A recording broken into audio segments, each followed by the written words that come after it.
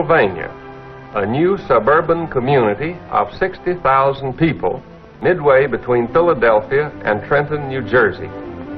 With its giant shopping center, winding lanes named for flowers and trees, it is fairly typical of communities all over America, where families are pursuing the American dream to give their children a better chance in life. Levittowners are people of modest means. Nearly all are young people. A large proportion are veterans. There are few social agencies, and while many religious groups have established churches, they've not yet had time enough to develop programs to adequately serve the community. Most Levittowners are proud and happy in their new environment.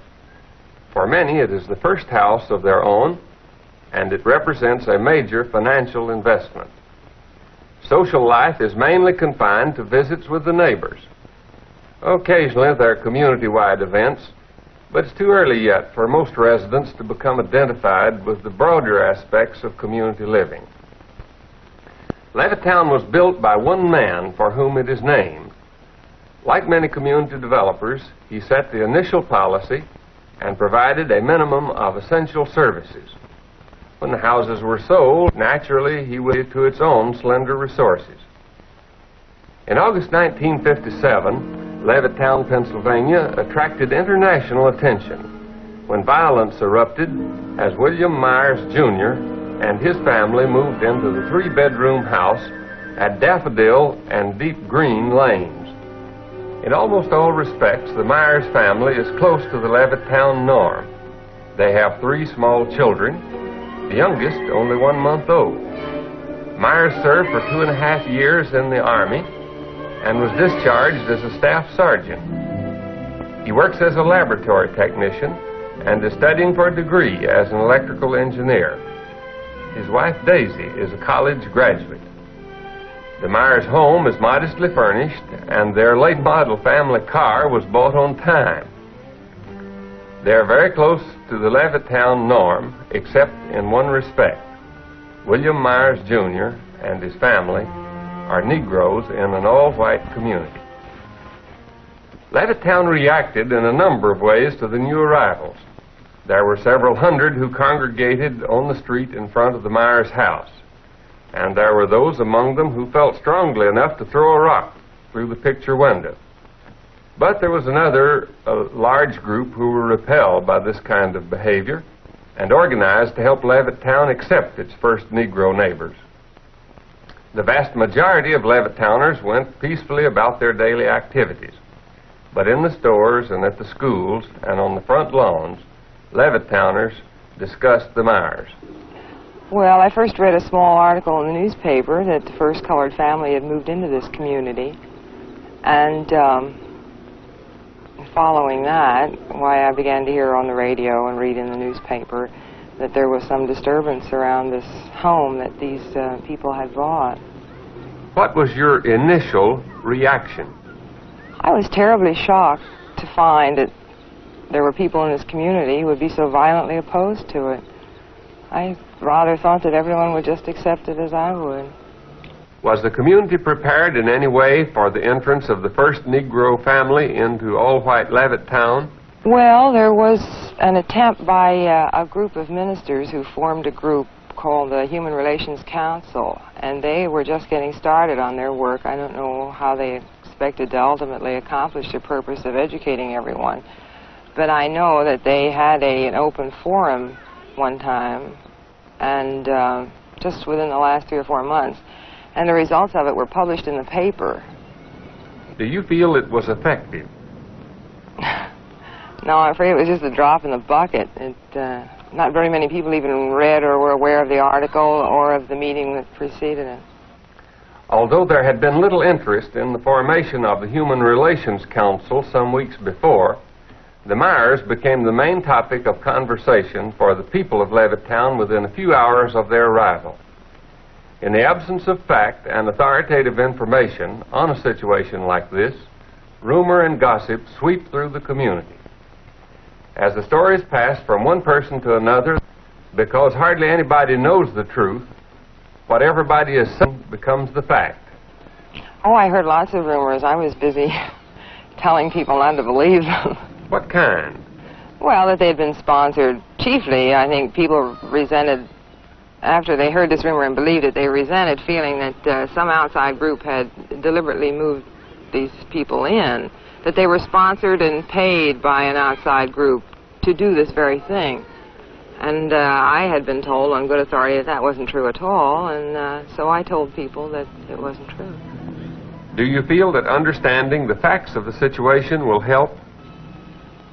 Oh, yes, I do. I'm sure that a more reasonable attitude is going to prevail in this community, and I have great faith in the people here, and that they'll soon find out there's nothing to be afraid of. Some view the incident calmly and indicate acceptance of the fact. But for others, the Myers moving into Levittown constitutes an infringement of their own liberties, and under the impact of this situation, they react with anger and force. What they say reveals their deepest fears and frustrations. Why did you select Levittown to live? We were looking for a place to buy a home. We looked at Levittown, and we liked the homes here. We liked the advantages that Levittown seemed to offer in comparison to other cities. And we understood that it was going to be all white, and we were very happy to buy a home here. How about your children? Have you talked with them about the Myers? We have tried to keep the discussions away from the children. I feel that it's something that we adults should solve without bringing the children into it any more than we have to. We're doing it for the children, but I don't feel that they are old enough to understand the problem as it is. Do you think a Negro family moving here will affect the community as a whole? Definitely. In what way? I think that, well, the property values will immediately go down if they are allowed to move in here in any number. Can you give a basis for that judgment? Yes, we used to live in Washington, D.C., and we saw a very good example of that there. The repetition of an experience that was distasteful. Is there to be no escape from living near Negroes? And what of the dream of middle-class respectability? If a Negro family can afford what you can afford, how do you justify your feeling of superiority? The illogic of one's own position becomes apparent, and in self-justification, the old tribal myths are invoked. What other objections, aside from the effect on property values, do you have against the Myers? The whole thing centers around the word integration. Well, as Mr. Myers said, because his home has been anything but peaceful since he moved in. He's got 3 children, and evidently he feels that they will be accepted socially. And I don't feel that they ever will be. But the whole trouble with this integration business is that in the end, it probably will end up with mixing socially. And you will have, well, I think their aim is mixed marriages and becoming equal with the whites. But the only way they're going to do that is by education and by bettering themselves, not by pushing in the way they have here. Do you intend to move? At the time, no. It's a pretty impossible situation. We have our home here, and if the colored move in and run real estate values down, there are a lot of us, the GIs particularly, who are going to be more or less stuck with their homes. As the lines are drawn, those on either side become more adamant. Tension develops and feeds on suspicion and mistrust. What has been the effect of the Myers coming here? Well, it's created a great deal of tension, not among the neighbors, because we all feel the same. But it's naturally made everyone tense in their home. I mean, this is affecting our homes, and it's bound to create tension. It's the subject that's talked about all the time. But there are others who are for the Myers? Yes, I've read about them. For what reason, do you think, do they support the Myers? Frankly, I don't know what reasons they can have for it. If there are homeowners in Levittown, I don't see what reasons they can have for it. Do you think Myers will be able to live here comfortably? Comfortably? No. What course of action are you going to follow? I'll do what I can to help to get them out legally and peacefully. And as far as accepting them socially, if that's what you mean, I could never do that. To take sides in such a situation is more than a matter of one's own conscience. What a man believes becomes a subject for community debate. For those who believe a man has the right to live anywhere he wishes, the answers are simple and straightforward. Has this affected your relationship with neighbors? No, we've discussed it freely. We've found people for and against, but we've tried to keep it being discussed. That was the important thing. Have you heard any rumors? Many.